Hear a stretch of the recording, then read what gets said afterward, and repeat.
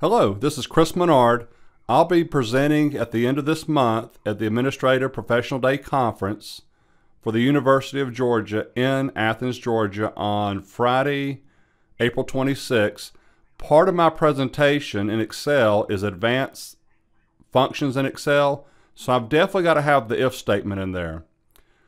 It is one of my favorite functions, and we use it all the time. Whether it's in Excel or not, we're always asking if statements. I'm only going to pay this invoice if it's 30 days or older. I'm only going to give this student a passing grade if their score is this. So it's one of my favorite functions. So let me show you a couple tricks with it.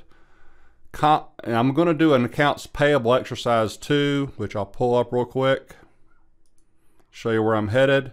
So I'm going to end up doing an accounts payable exercise, but I'm going to start off first with deciding whether we should give an employee a bonus or not. So I have a list of employees in column A. I've got the revenue they generated in column B.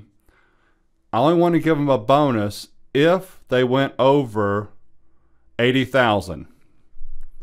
And the bonus, how much is the bonus? The bonus is going to be, I'm going to keep this simple, $3,000. So equals if, tab. The if statement has 3 arguments. Only one is required, and that's the very first one. What's your logical test? I'm going to say if B2 is greater than, I believe I said 80,000, comma. When I do a comma, I'm on the second argument. It says value if true. How much money do you want to give them if it's over 80,000? 3,000, comma. I'm on the last argument. Value if false, a 0.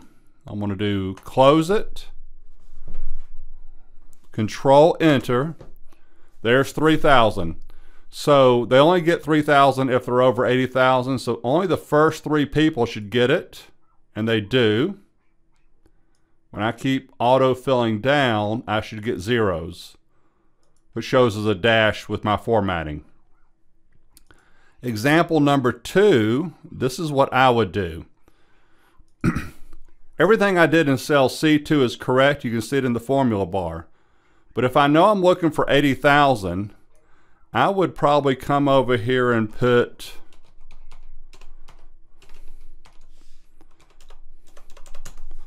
so now I know I'm looking for over 80,000. So here's why I would do this. Equals if, it's going to be the exact same formula almost. If B2 greater than G1, I know I'm going to autofill down, so I want an absolute reference, F4 function key, comma, value of true, they still get 3,000, comma, value of false, they get a 0. The only thing that's different, when I pull down, I still should get 3,000 for the first 3. Perfect. I'm going to put, since we're doing a little training video, I'm going to put the formula I used down below with the formula text function.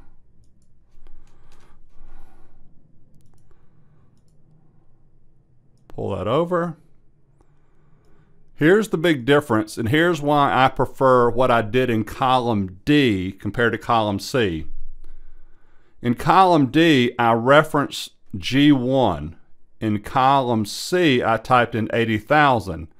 So if by chance somebody comes along and says, hey, I want to give them a bonus, but we want to give them a bonus now if it's over 55,000. I've got to edit the cell,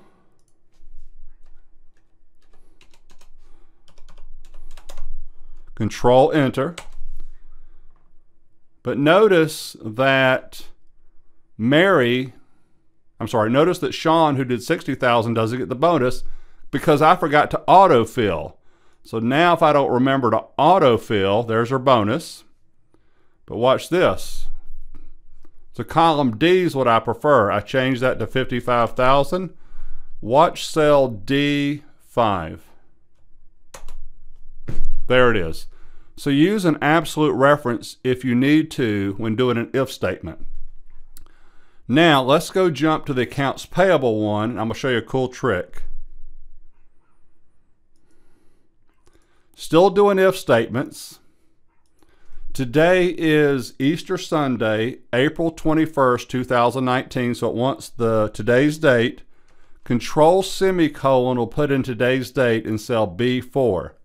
But the problem is tomorrow's the 22nd, then the 23rd, then the 24th. So instead of control semicolon, equals TODAY open parenth, control enter. It's reading the clock in my computer and it will update all the time. Control semicolon is static. It stays that date until I change it. But I've got a formula in there. I'm using the today function.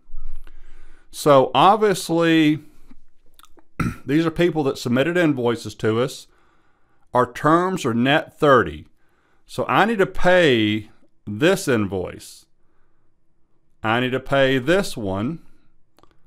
I need to pay the 600. I'm just doing the math in my head. I'm taking 421. But now that one's not due. So a couple of them aren't due. So invoice due date is simply equals that plus 30, because our terms are net 30. Pull that down, autofill it down. How old is the invoice? It is today's date.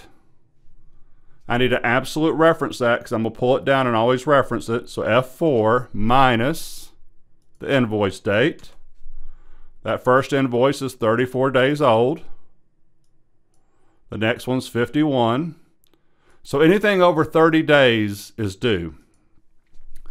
Number of days overdue is going to be equals 34 minus 30.